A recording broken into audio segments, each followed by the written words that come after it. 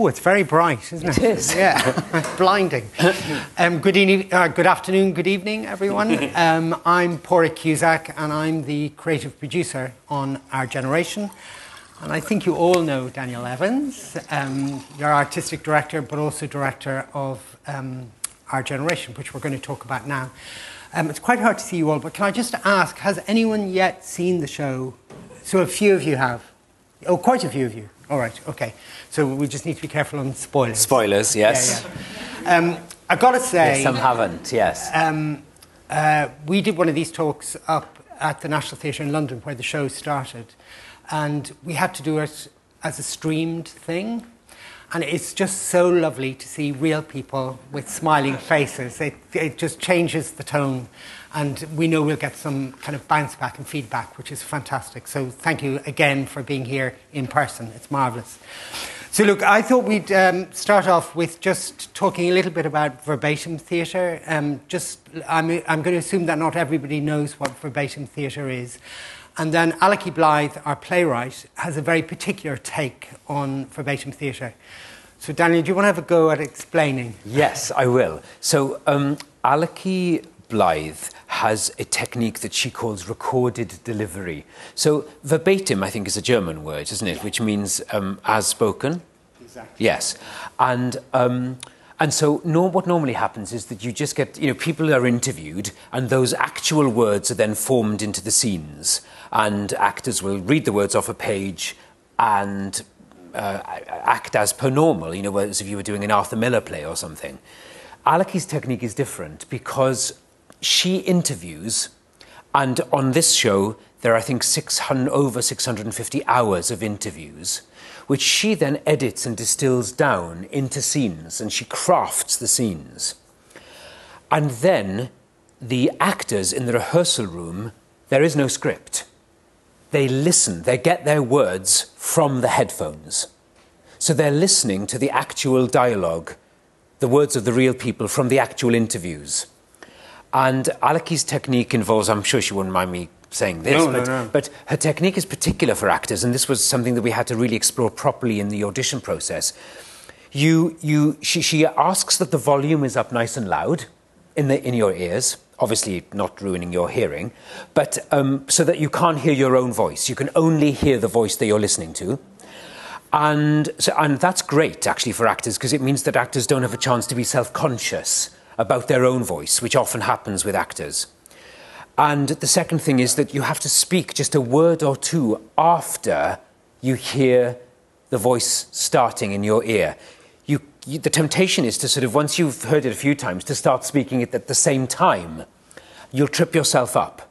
And also, if you leave it too late before you start to speak, the brain will have forgotten what the start of the sentence. So it's quite a challenge for actors. It's I think, a very interesting and pleasurable challenge, particularly for those actors who pick it up and who relish it.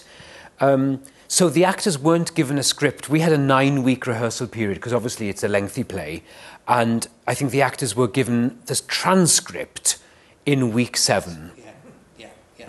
So up until this, they did 6 full weeks just with headphones in.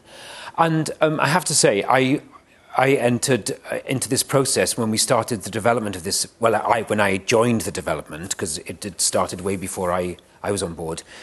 But I entered into the process quite sceptical because, having trained as an actor, and actors tend to pride themselves in their process and, being able to kind of read the dialogue on the page and to be able to invent things, oneself, one's own interpretation. And I thought, well, surely having the words and you have to imitate everything that you hear, that's very prescriptive. Where does the actor's craft come? And actually, by, the end of workshop 1, actually by the end of day 1, I'd realised that I was completely wrong, that what you hear is the tip of the iceberg, and you still have to put on your detective brain as an actor to find out, why is she going up in her voice at that point? Or why is she stumbling on that word? Or why is he getting emotional on that word and not that word? And those are all clues that then feed what's happening, at the bottom part of the iceberg. And that's where the actor's technique kicks in. And so I've actually been a total convert to Alecky's technique. Yeah, I mean, it's extraordinary as well how it guides the actors, which I sort of hadn't anticipated. And we'll talk a little bit in a moment about where we got all the material from and the various people that we spoke to. But just to jump forward a bit, just to I suppose, demonstrate how effective this technique is.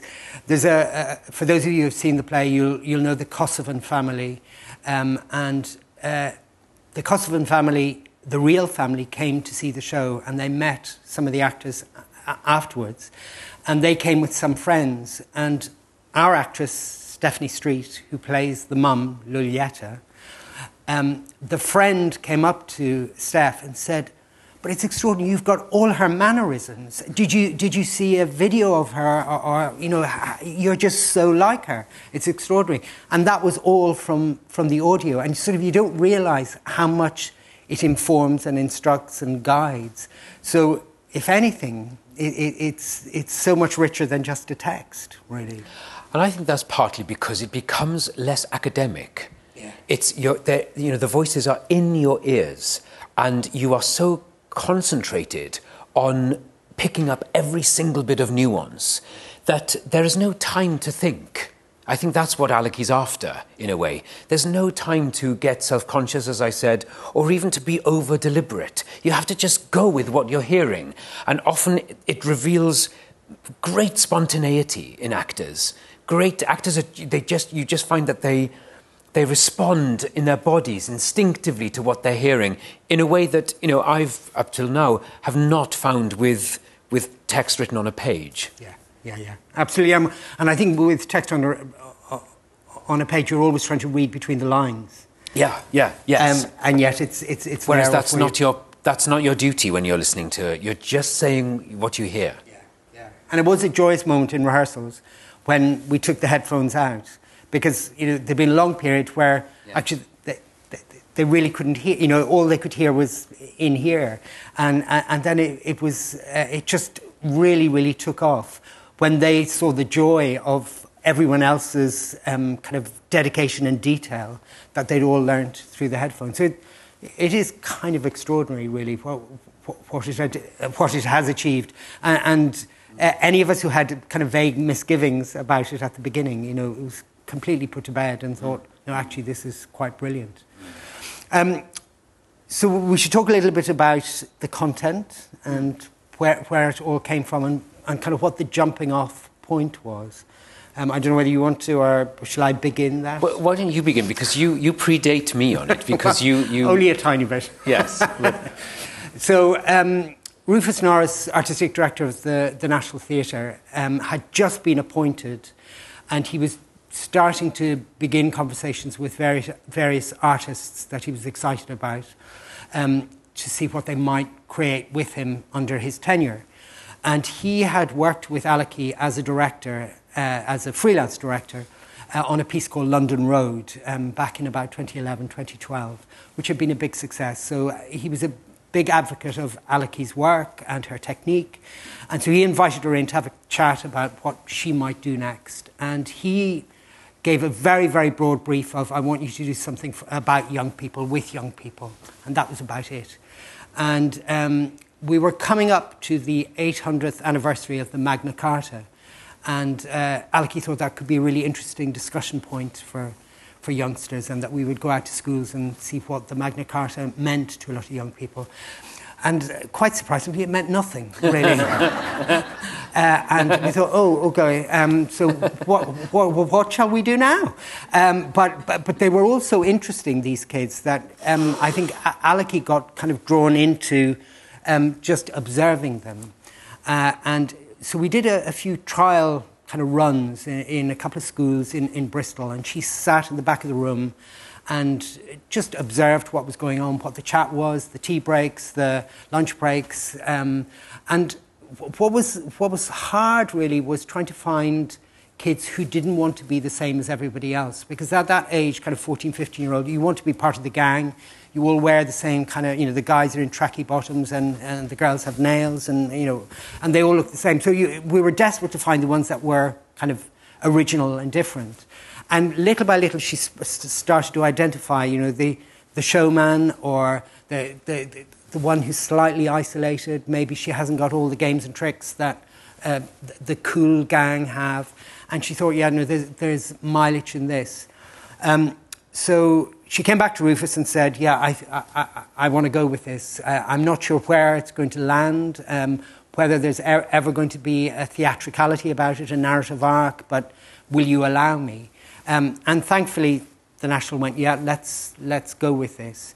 So she assembled a group of collectors, so 5 young theatre makers, and between them, they identified 6 areas across the UK where they would try and source interesting characters that we could follow over a period of time. And at the beginning, they went to their various areas. So we were in London, Birmingham, Cambridgeshire, North Wales, Belfast and Glasgow. So quite a widespread, quite a mixed demographic and backgrounds and so on and so forth. So quite diverse, which was exciting.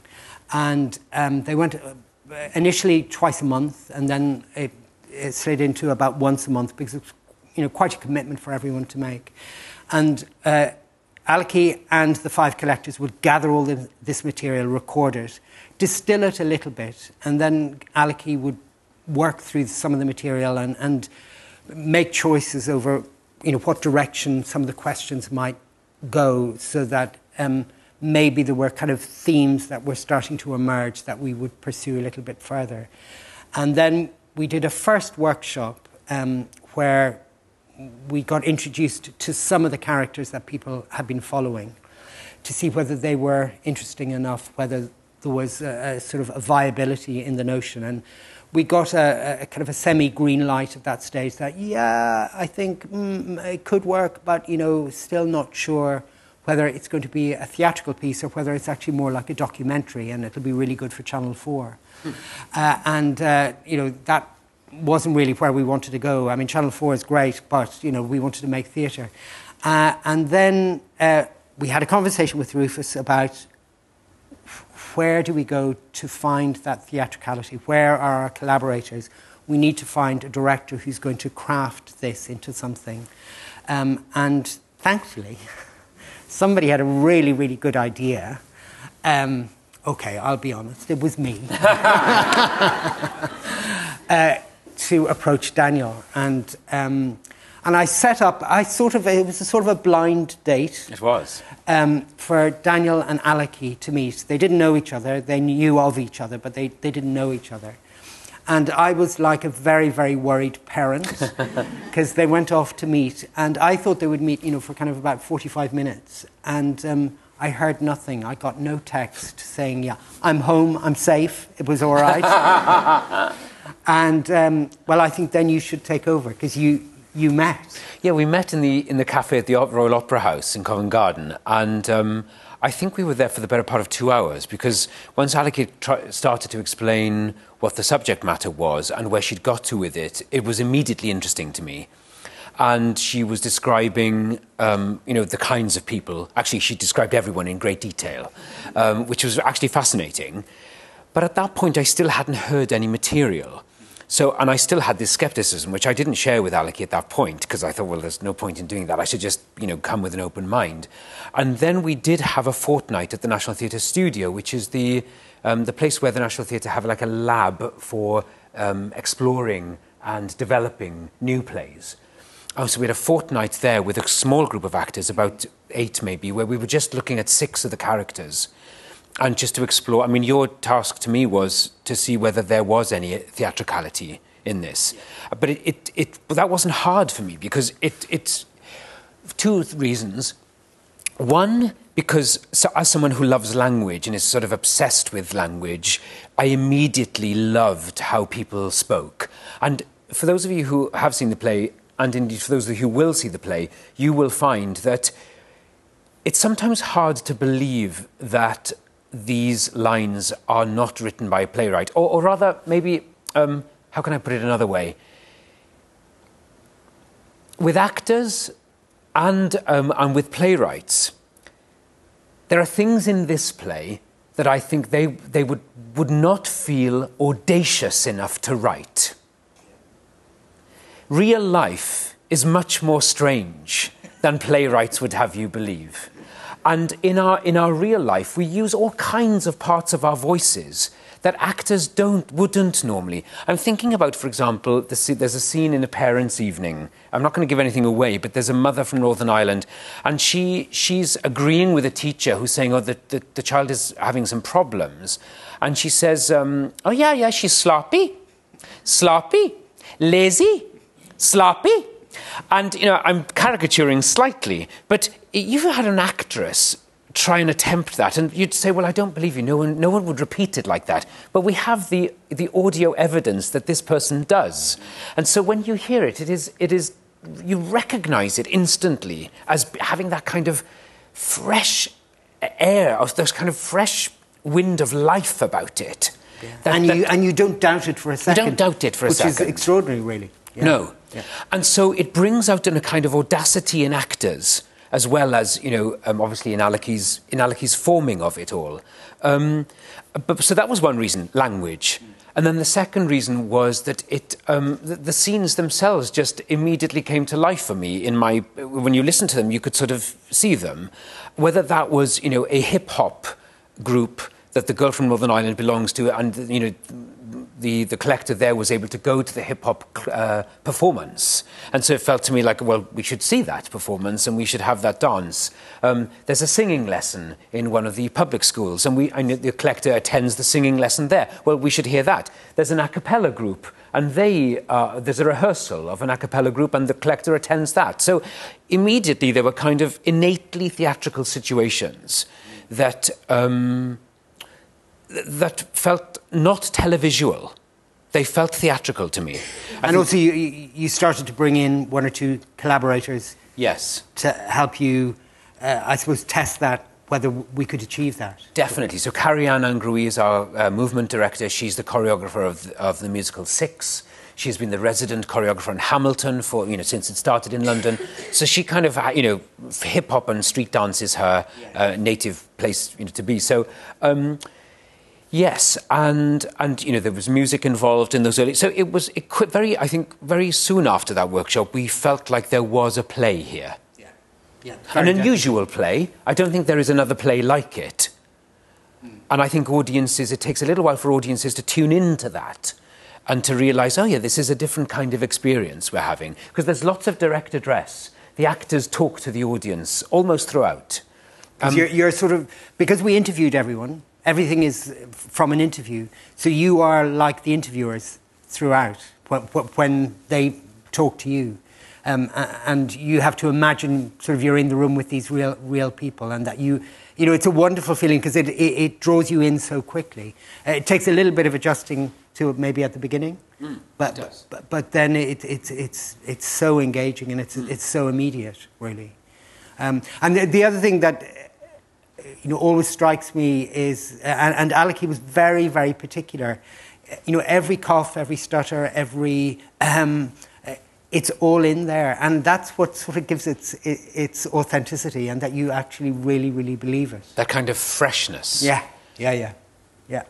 That was wonderful. So we after that workshop, then we felt we're in a really, really good place. Yeah, it was exciting. But it was still a hell of a journey to go. Well, we were only looking at 6 characters, and then the whole debate then was about how many characters could an audience take on.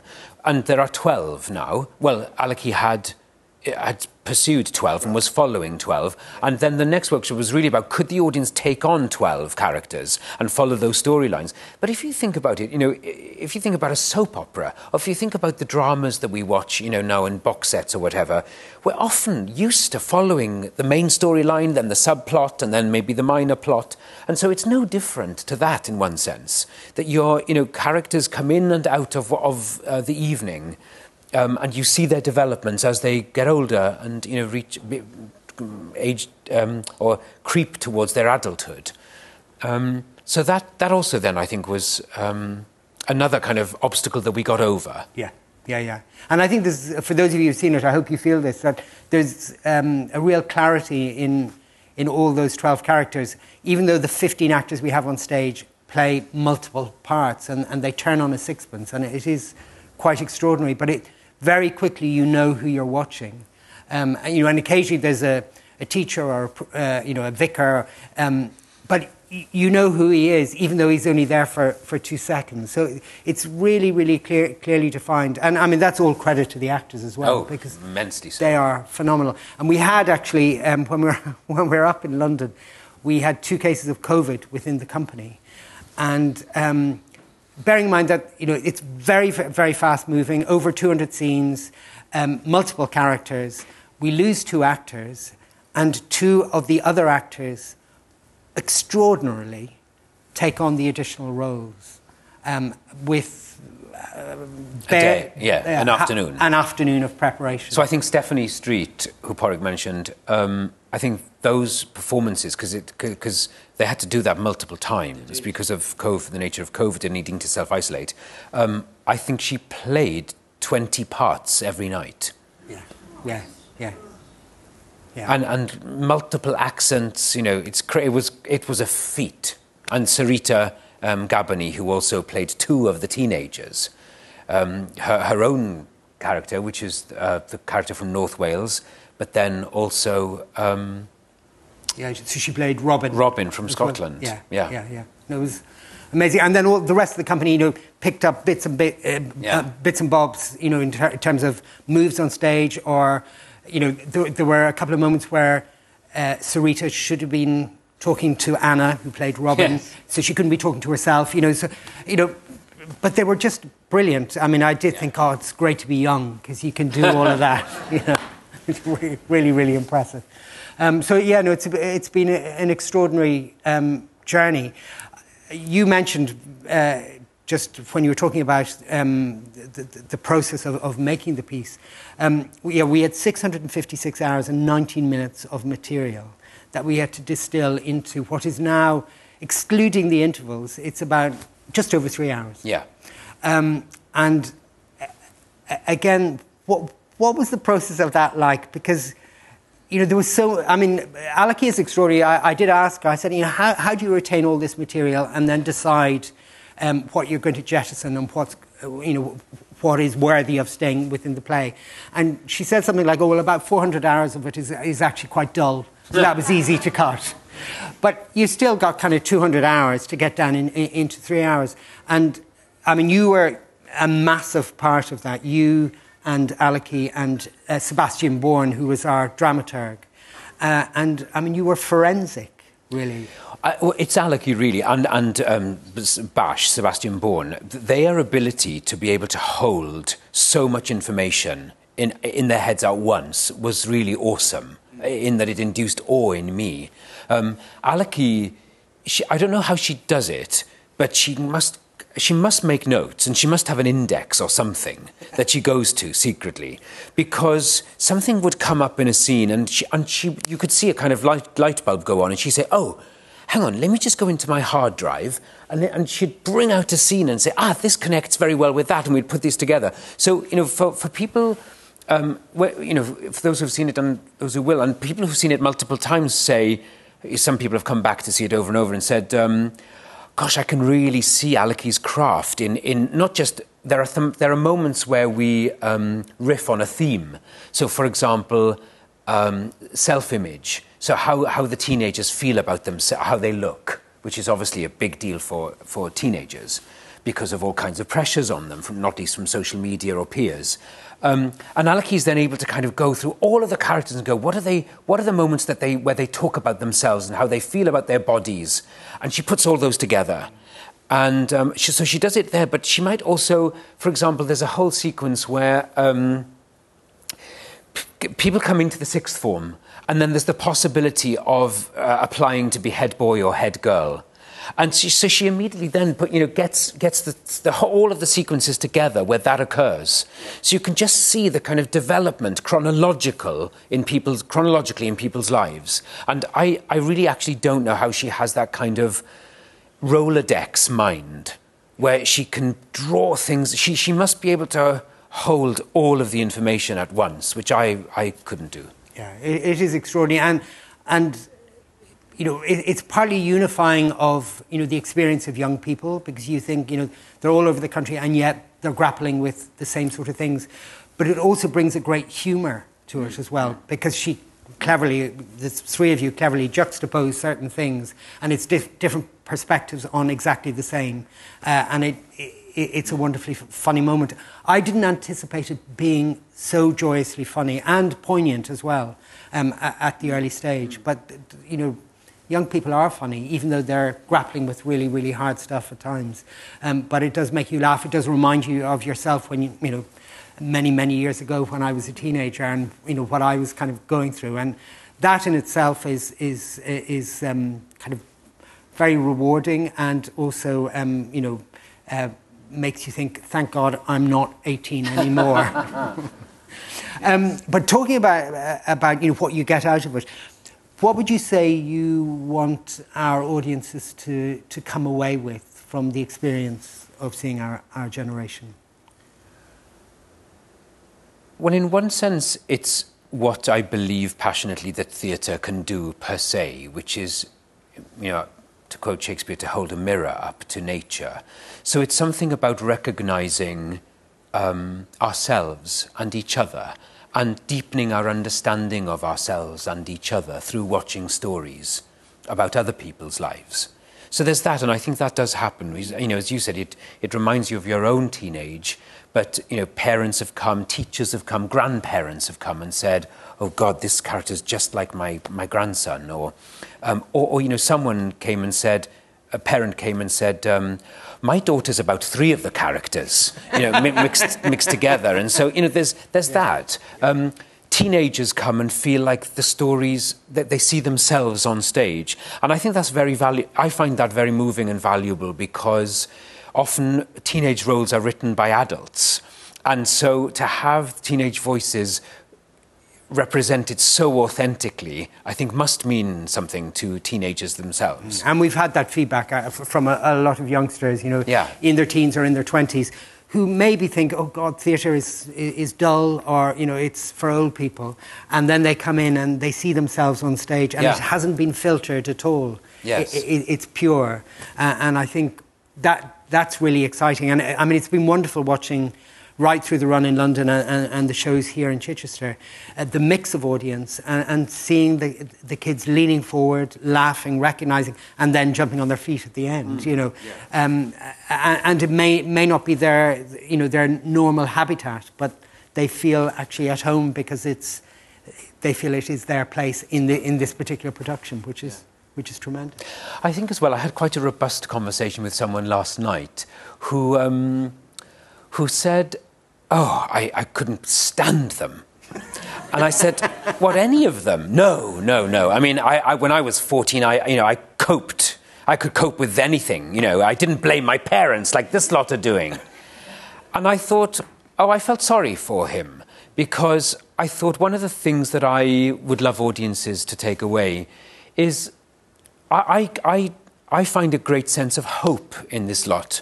You see them go through immense challenges. I'm thinking of the young woman from North Wales who, whatever, you know, happened to her in her younger childhood, her father is in and out of prison, and so he's absent, and she goes from a boyfriend to boyfriend who is pretty abusive towards her. And I say those things because probably, you know, a psychoanalyst would have a field day, you know, and what's happening there with what, you know, maybe she's, you know, searching for her father or whatever. But eventually at the end of the play, and she goes through a pretty rough time. She tells us eventually, oh no, I won't say that. I won't say one crucial bit, but she goes through a rough time. And actually in the play, she only shares half of what she actually went through, the real person. And at the end of the play, something happens to her, and she talks about how she feels like she's come through, and how she feels like she's found resilience within herself. And I find that really moving as someone who comes from, you know, a part of North Wales where there's lots of deprivation economically there. I know where she comes from, even though I'm from the other side of the country.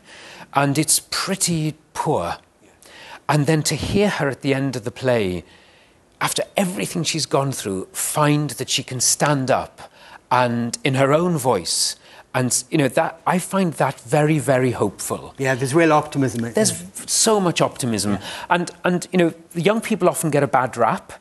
And in the play, sometimes old people get a bad rap. You know, and that, yes, I know, it's challenging. But, you know, there's a thing that I think we are trying in our public debate now to try and find a space where we can come together more. And that's something that the theatre does better than anything, is that we come together to hear stories, and through those stories, try and understand what it's like for one another. And I think if we can try and understand what young people are going through, you know, they feel so passionately about climate change because they'll be the ones around to deal with the consequences of what our generation is doing to the planet. And so we really have to think about them and what our children and their children and their children will be dealing with as we try to, you know, conscientiously live the rest of our lives. And I think that's what Alecky has keyed into in a profound, moving, amazing way. Yeah, absolutely. No, I mean, we go as an audience, we go on an incredible journey, but I think it's that reflecting afterwards of what they've gone through and how that impacts on us now, today, in our real lives, how we deal with our kids or our grandkids yes. or whatever. And that's yes. wonderful, yes. really, because it's kind of provocative, yes. and that we don't have all the answers, actually. Yes. That sometimes that kind of youthful... From the mouths of babes. Well, exactly. Some parents have come and said to me, friends of mine, because I don't have children, unfortunately, but some friends who are parents said, oh God, I think I'm like that mother, you know, and I must try and not do that, you know. And so there is a sense that there is a bit of, you know, someone else said to me, God, my friend's having, you know, lots of trouble with their kids at the moment. I'm going to buy them tickets, you know. So, like, they're talking about sending them to therapy. Oh, no, forget therapy. Come and see the play, you know.